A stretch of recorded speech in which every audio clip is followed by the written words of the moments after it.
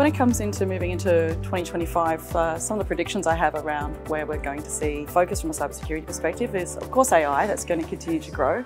But I think we're going to actually see some of the problems around shadow IT and particularly cloud adoption start to rear its head. And when I talk about cloud, I'm not talking about necessarily the large players. I think they provide really great security, but it's more when we start thinking about some of the cloud services that our employees are using without necessarily going through the right controls, without going through the right assurance. To me, I think that's going to be an area a lot of organisations are going to struggle with moving into 2025. The big predictions for me for 2025 is more of the same. Things are just moving faster, bigger, organisations really being challenged in terms of how they use their finite resources to be able to deliver the value.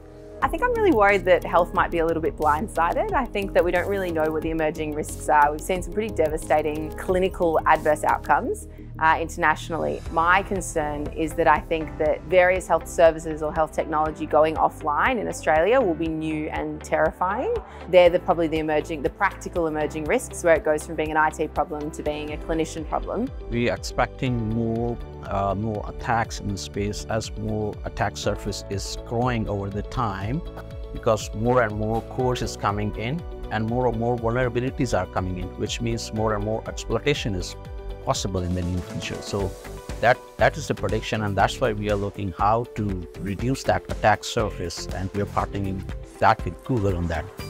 I guess my cybersecurity predictions for 2025 would definitely be related to the regulators. We're a regulated industry, and the regulator is coming down, scrutinising financial services more and more. So I expect in 2025 we will hear a lot more about cybersecurity, more than we have this year. I wouldn't be so game as to make any predictions other than we'll see probably more of the same, but it'll be faster, it'll be more challenging, and new threats will emerge and bad things will happen.